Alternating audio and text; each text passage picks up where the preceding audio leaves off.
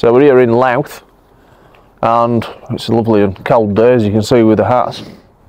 Yeah. We're gonna go into town and have a little explore. Got me Kevin and Perry going on. You have? Mr. Patterson.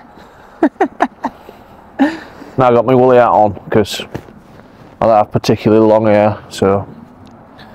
Well, I've got a bad hair day, so that's covering a busted settee basically.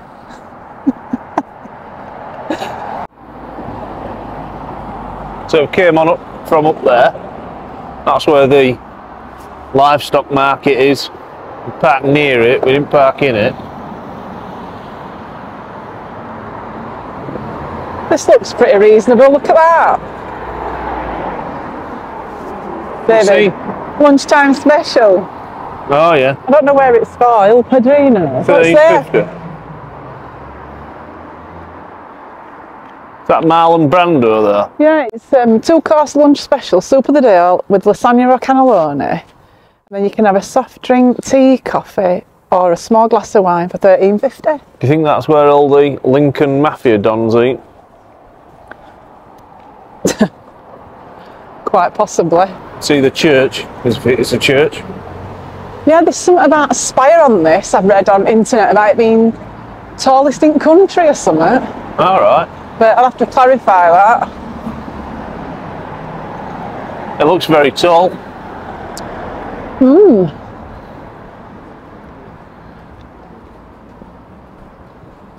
What's this?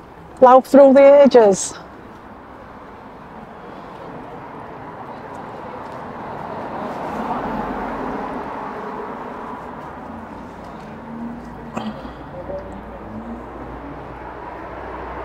It's one way of concealing a disused shop. So going back to what I was saying about the spire on this church, there was saying on internet, it confirms it's one of the very finest medieval steeples in the country. It's shorter than both Norwich Cathedral and Salisbury, but it's the tallest medieval parish church spire in the United Kingdom. It is the tallest medieval parish church spire in the United Kingdom. Yeah, it confused me that. It's clear. All's clear now. It doesn't look to be particularly the tallest, but it doesn't look too small either.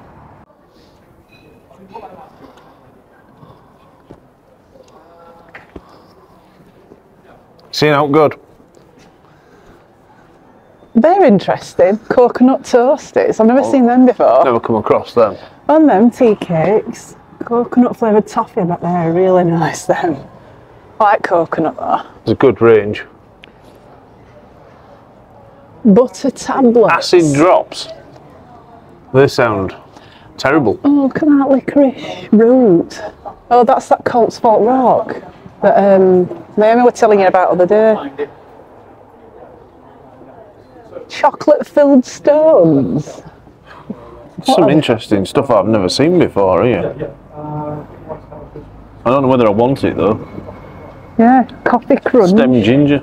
Yeah, you can get. I've seen that before. I've seen it once before.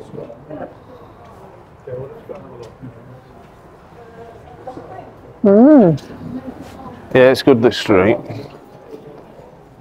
Nice, isn't it? Yeah. Right, pretty and cobbled and nice and unspoilt really, isn't it? Lovely. It's narrow. Lovely. Oh, market halls here, Dave. Well, you're going to have to go in there, aren't you? Yeah, go and have a... Can't not.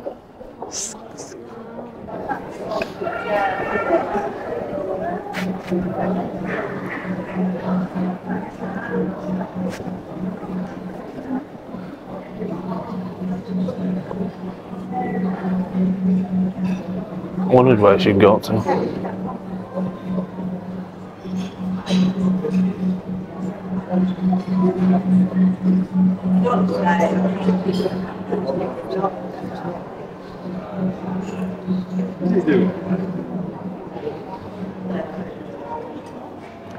It's just another way out. Is that it? Yeah.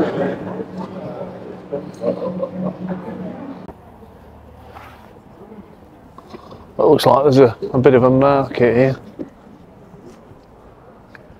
Just by the Mason's Arms. It must be closed off then, road. Got to be. So everybody's walking in the middle of it. Yeah, nobody's scared of anything passing by, including me. I'm lulled into a false sense of security too.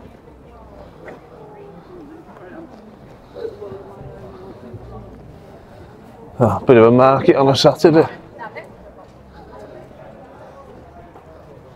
Mm-hmm.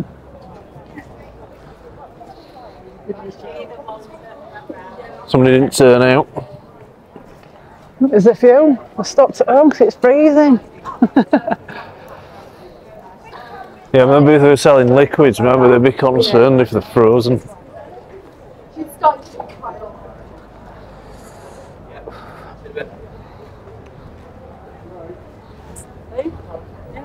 Quite a lot of stalls, isn't there? There is.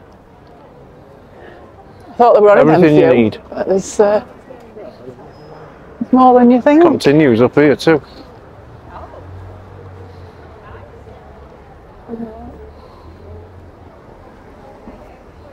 Cake.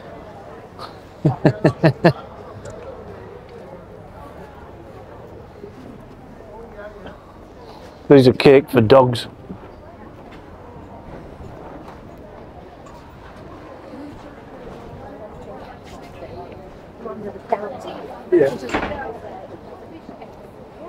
Oh, these are good, aren't they?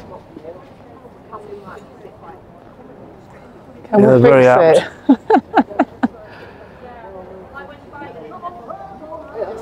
That's right, and we've got finished it.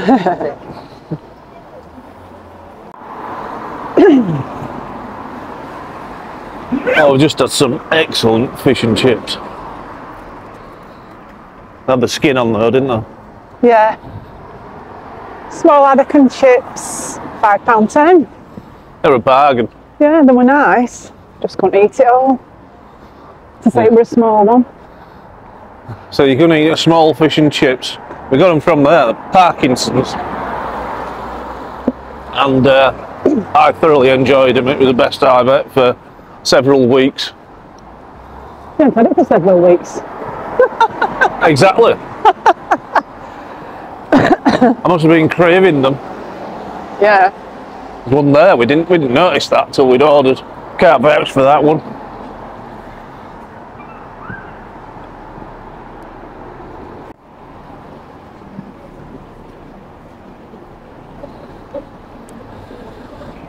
But hopefully we'll make it back and avoid the imminent rain shower.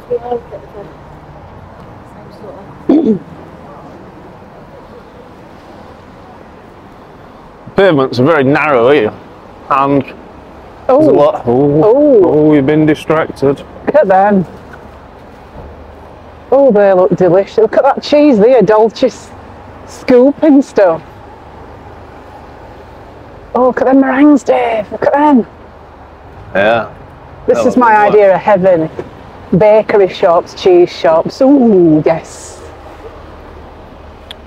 Them plans look gorgeous. It looks good inside too. Cheese shop and deli. It smells like socks though. Sweaty socks. I'm asking with a good cheese.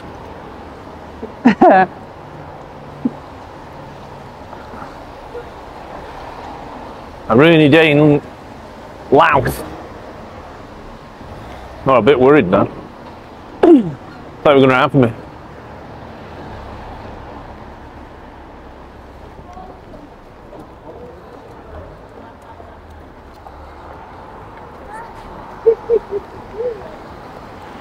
Everyone's quite relaxed at the minute, but I think a stampede could evolve.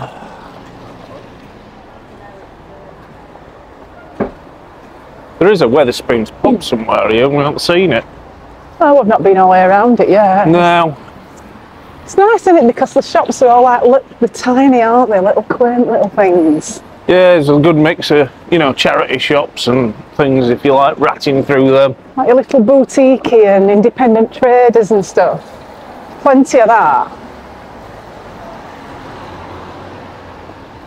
Yeah, it's a nice little town. I have been here before, but not in the capacity of a tourist.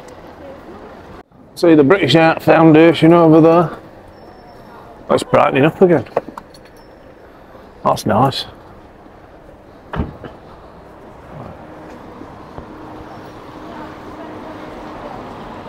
I want to source myself a right good umber brolly that's going to last.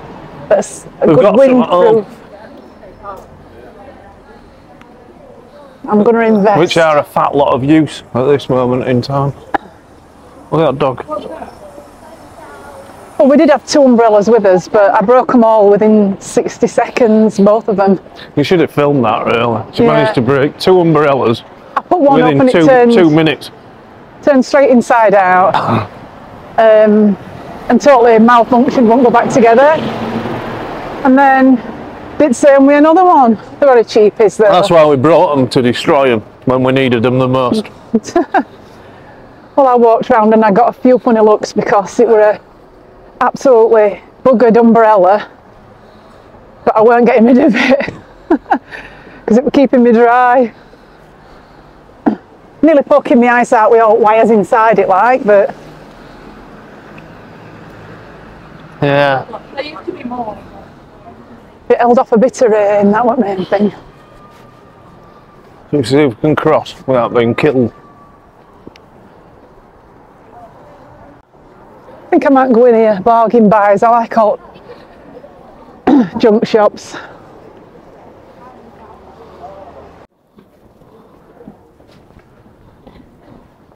We're about to see the wonkiest window ever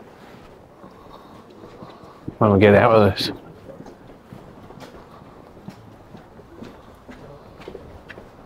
He must be in a rush.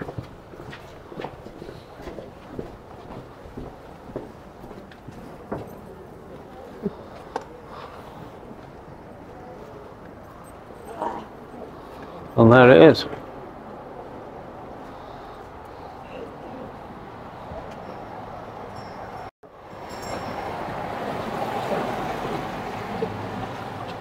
How did it get so bad?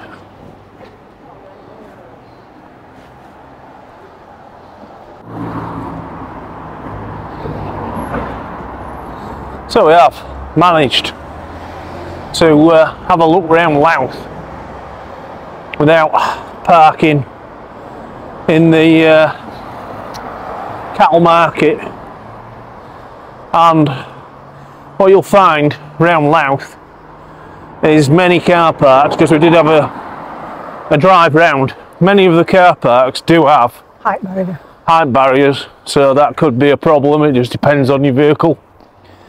But the cattle market of Louth seems to have it more or less sewn up. So we managed to park a little bit further up from the cattle market in a residential area rather than just giving in. But one thing what irks me about the cattle market is there are no toilets. Now, if they want the custom, I think they're big enough to stand the cost of that infrastructure. I can sympathise with a small guy setting up a park up. It's not being sold as just a car park, it's been sold as a motorhome stop, isn't it? You know, an overnight stay. Yeah, they seem to have sewn it up. I mean, I don't know, it's like £12 in a car park where there's no toilets is fine, but because that's what you expect. But if you're staying somewhere where it's expected that it's for, well, it's for motorhomes, then you'd think that there'd be more facilities. I don't know. Yeah, it's just my little rant. I want it to get put out there. If you want motorhomes, put the facilities in. Don't just expect it to happen and begrudge the cost of it. Yeah, it's £12 overnight, and then it's £7 for daytime parking. And also, I'm not sure whether you have to pay for both. So, like, if you've got just overnight, that's just overnight. And then £7 if you want to wander off for the day down into Louth. Here we are in Louth, and you can park overnight at the cattle market. You can see there's a motorhome just coming out. We didn't actually realise when we got here that sign, we could have dealt with it, but it's just learning, I suppose. Yeah. We managed to find a bit of parking in the housing estate, but if you had a larger motorhome, it would have been an issue. And that completes our tour of Louth. I hope you enjoyed watching. It's not exhaustive, but it gives you a bit of an insight if you're considering bringing a motorhome into Louth. Yeah, nice little town, some quaint little shops, cheap fish and chips. So yeah. Those fish and chips were lovely. I don't think you got as much pleasure out of it as me, but I've certainly liked it. Yeah. Okay, many thanks for watching, and why not subscribe to see us again in the near future.